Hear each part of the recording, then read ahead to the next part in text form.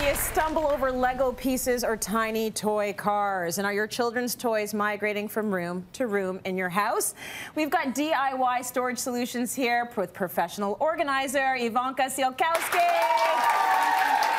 Thank you, friend, for helping us out, because there's nothing like getting that wake-up call of a Lego piece at 3 a.m. when you're just on your way to the washroom, right? Yeah. That'll get you up. I was reading statistics. The toy cars and Lego are the two largest causes of injury in family homes. I'm so not surprised about that. So these are great DIY solutions. And I mean, you start with the tip that everything needs to have a home. Everything. Every single thing. Yes. Because if you are nagging your children to say, you know, put your toys away, and they say, well, where? Put them where? Where am I supposed to put them? If you're talking to a 2-year-old, yes, how are they going to know where it goes? So then they just find a spot, and that's, it doesn't help. It doesn't help. It's not helping. Okay, so the other thing is you need to be teaching your children to clean up, but you have to sort of have all these different ways that they can help themselves. Right. Right? So let's talk about our first storage solution here. That is DIY. You didn't have to go out and buy a fancy thing. No, you made it. I made it. Okay. And I started off, I was going to just collect regular old toilet paper rolls. Yeah. But I'm one person, so that would have taken a very long time. Right.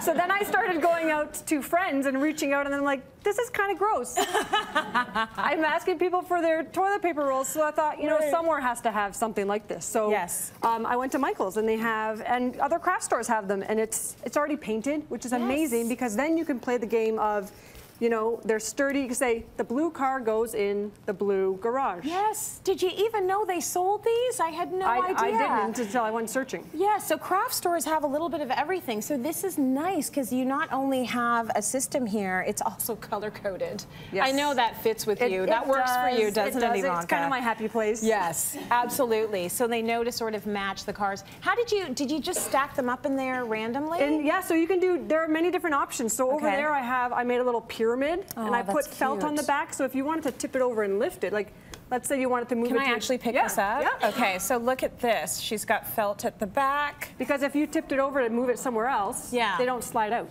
Very smart. Okay, so they're all in there. Yeah, and if it's against a wall, it won't scratch the wall. And then this one, you know, I just bought a box and just put them in like that.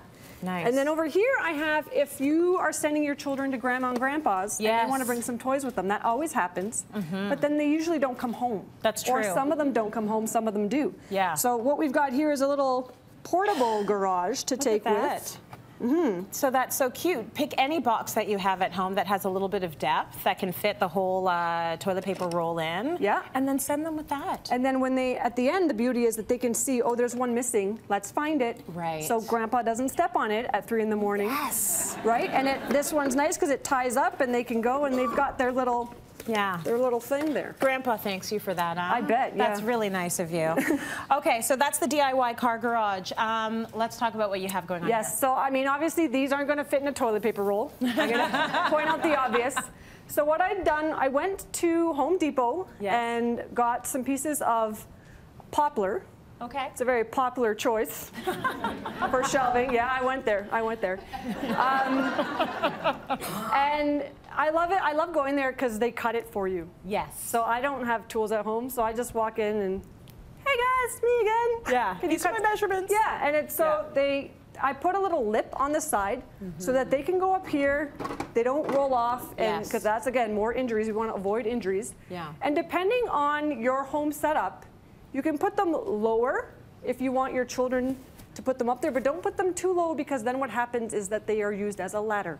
Oh, true story. Right? So we want our children to be accountable of, you know, what it is that they have, to be able to organize it, but you want to keep them safe too. So it's keeping a balance. Or if you want to say, you know, if you're around and you can pull it off, but then at the end of the day, it always goes back up there. That's right. It's a great solution. Because it all has a home. Exactly. Right? And then another option is you could, I just used a chisel and I chiseled out the spot for the wheels. Oh, that's so smart. So then you can put it on here.